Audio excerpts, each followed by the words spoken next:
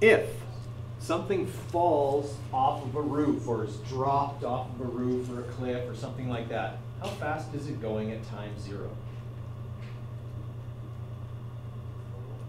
Yeah, nowhere. It hasn't started falling yet. It falls off the roof. That means that all of this happens the instant it falls off, where it has no initial velocity. So if something falls off or is dropped, the initial velocity is 0. Okay? Unless you're told it's thrown, fired, projected, or something like that that implies it was powered off, okay? Then you have to assume that VI is 0. And so that's what we have to assume in this case, because it specifically says it just falls. If something falls, okay, then at time 0, it isn't moving. Okay? Since it's falling, and they make no reference to this being on another planet, I have to assume that A is what value? 9.81, and that is an assumption we always make. It's a contextual given, okay? Unless they say falling on Mars, then I'd have to figure out what G is on Mars, okay? But in this case, it's negative 9.81 meters per second squared, okay? Or 9.81 meters per second squared. Down is probably better to write in my givens, okay? It's 6 meters above the ground. How long will it fall? All right, so I'm looking for time on this one. So the only formula I have that has those 4 things in it is this one. You know, that one I told you I'd never ask you to solve for time with. Unless VI was 0, and it is. So since VI is 0, I can get rid of that part. D is just 1/2 AT squared. I'm not looking for D, I already have it. I'm looking for time. So to manipulate this for time, all I have to do is divide off the other 2 things, the 1/2 and the A, and then I have to square root. Okay, so in this case, time is going to equal 6 divided by 1/2 times 9.81. I'm not making 9.81 negative because there's no change in direction here. Everything is down, so I'm just going to make down positive for simplicity. Okay? All right. So what we're really looking at here is the square root of 6 divided by 4.905, because that's what half of 9.81 is. All right, so this thing's going to fall for 1.1 seconds.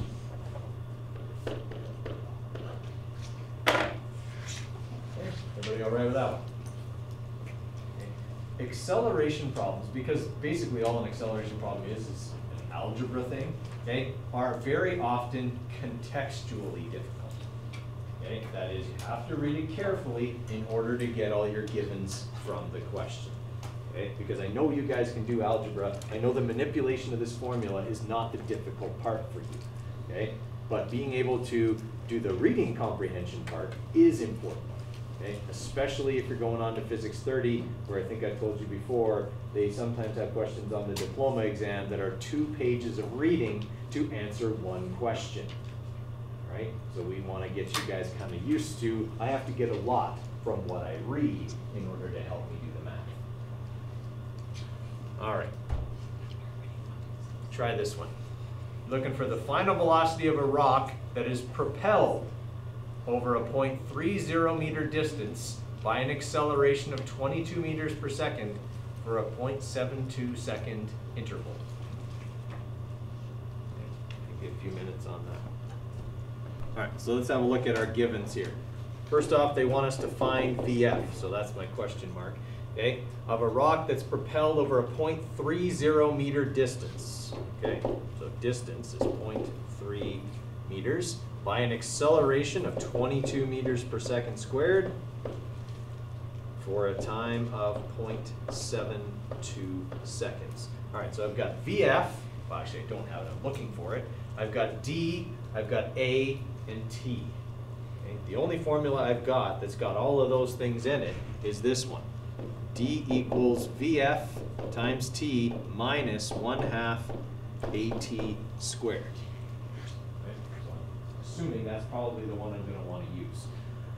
But I need to solve for VF.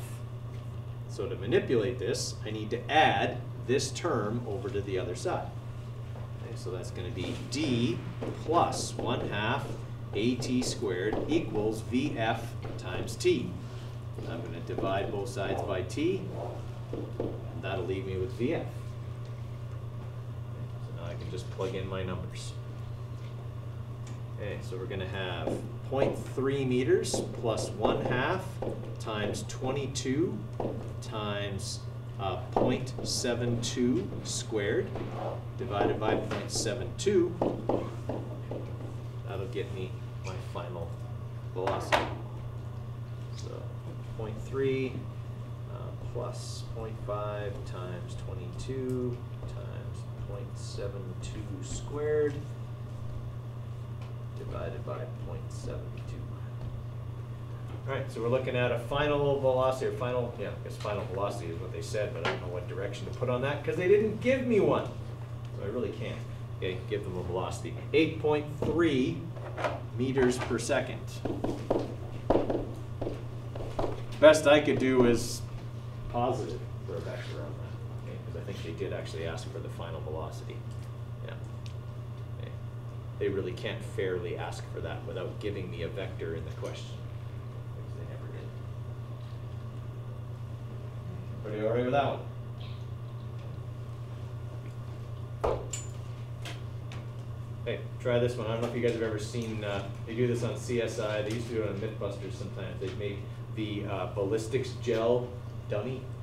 Okay, so they like pour the gel. It's like, it looks like Jello. They pour it into a mold, but when it hardens, it has the same consistency as like a human body. So they can do ballistics tests by shooting at these things and seeing to what depth the bullet penetrates or what speed it leaves or exits at. They can study the size and shape of like wounds from different types of weapons and stuff without having to do it on a living thing. Okay, so it's very handy stuff. All right, so that's what this one's talking about. We're looking for the initial velocity on this one, so we're looking for VI. Okay, it enters the ballistics gel and slows at 150 meters per second squared. What do I need to put in front of that number? Negative, right? Okay, for 0.252 seconds. Okay, and its final velocity is 65.2 meters per second. All right, so this one then is through and through. Okay, that means they fired at the ballistics gel and the bullet went right through and came out the other side. Okay, and that does happen. Okay. So we're looking for VI. I have A, T, and VF. What formula am I going to use? Yep, delta V over delta T. VF minus VI over T. Okay, our one from last year. So I'm solving for VI here, so I'm going to multiply both sides by T. Then I'm going to add VI to make it positive, and then I'm going to subtract T times A over to the other side. Okay, so that'll be how I solve for VI. When I plug in my numbers, I'm going to have 65.2 minus 0.252 times negative 150. So 65.2 minus 0.252 times negative 150. All right, so this was not a very fast bullet. Okay, 103 meters per second. Okay, I don't know, like maybe a little Derringer. Like this big. Okay, not a very fast bullet. And it's still enough to hurt you. It's still enough to go through the ballistics gel at close range. Okay, they can still cause a lot of damage. So our initial velocity is 103 meters per second.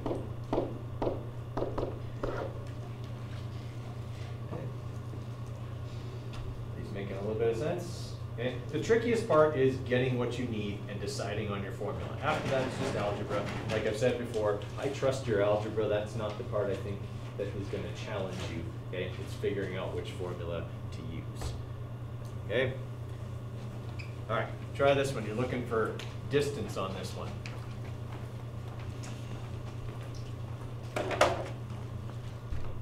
All right, so on this one, we're looking for how far. So we're looking for distance.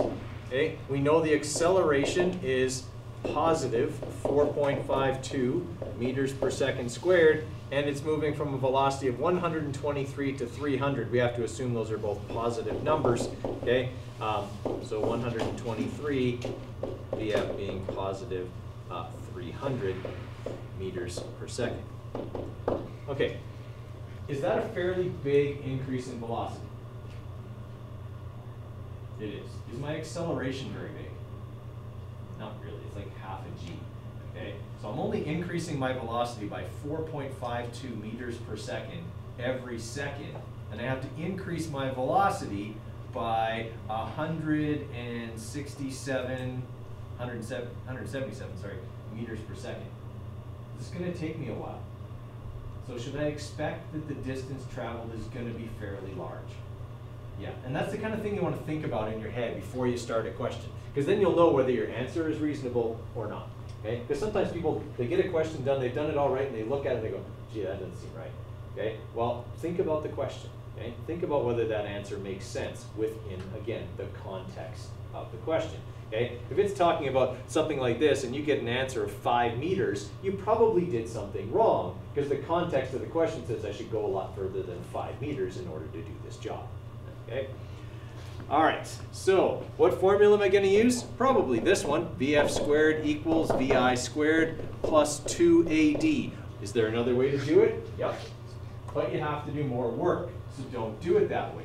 Okay? Now, I mean, you wouldn't get it wrong. Okay? If you did this in 2 steps or 3 steps, you're fine, as long as you have the right 2 or 3 steps. Okay? But it takes you longer, right? Most of these acceleration questions you should be able to do in 1 step. All right, so I'm looking here now to solve for the distance traveled. So I'm going to first subtract VI squared over to the other side. Okay, and then I'm going to divide both sides by 2a in order to get d by itself. Okay, so when I'm plugging in my numbers here, that's going to be 300 squared minus 123 squared, okay, divided by 2 times 4.52. Okay, and that should give me my overall distance, which is 8.28 times 10 to the 3 meters. Okay, that's like over 8 kilometers. Does that answer make sense within the context of the question? It does. Can you just put kilometers? Yeah, you could have put 8.28 kilometers if you wanted to. Okay, any other questions on it? Oh. I did that exact same thing, 169,000. Like I was at the 300 squared minus 1.3 squared, dividing by 2 times 4.52. Okay, did you bracket the bottom? Yeah. That would be it, because then you get a smaller number, right? If you go this divided by 2 and then multiply by 4.52, it's much different than if you divide it by 9.08. Yeah.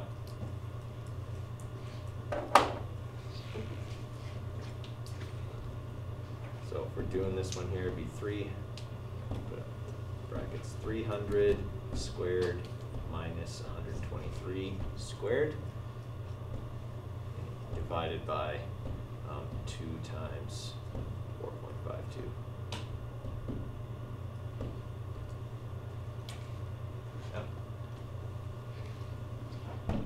Yeah, sometimes you have to outsmart your calculator sometimes, or trying to do order of operations for you.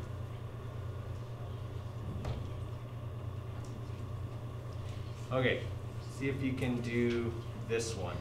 Okay, so you're looking for the initial velocity, okay, of a runner who finishes a race at 15 meters per second. Race was 150 meters long and took 21.2 seconds. This one might be a little tricky. You must also assume that the acceleration was uniform. It doesn't say that in the question, but I'm telling you that, because it might help you pick your formula. So on this one, we're looking for VI. Okay, we're told they finished at 15 meters per second. Okay, the race is 150 meters long, okay, and took 21.2 seconds. All right, I don't have A. Is that all right? Okay. I do have a formula that has VI in it with these other things, and it's this one. VF plus VI over 2 times T. Okay, that's the formula I'm going to have to use here. Could I have used other formulas and done this in multiple steps? Yeah, I could have. Okay, that'd be fine. But this is one step, so it's quicker. Okay, so I'm looking for VI, so I'm going to divide both sides by T. Okay, that's going to get rid of the brackets. Okay, and then all I have to do is multiply both sides by 2 and subtract VF. So I'm going to have 2 times D over T minus VF will give me VI. So that'll be 2 times 150 divided by the time, which was 21.2.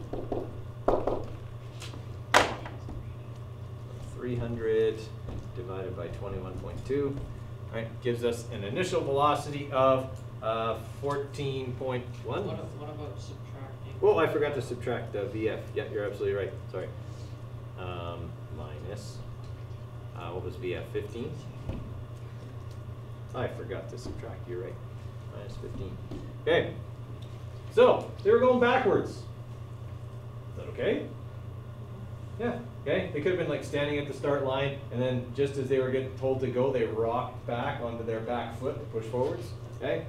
Common thing for people to do when they want to push off is to rock their weight backwards onto their back leg, okay, and then push off from there. All right, so a completely reasonable answer within the context of the question. Okay, 0.849, no, sorry, 0.85 negative would be our initial velocity.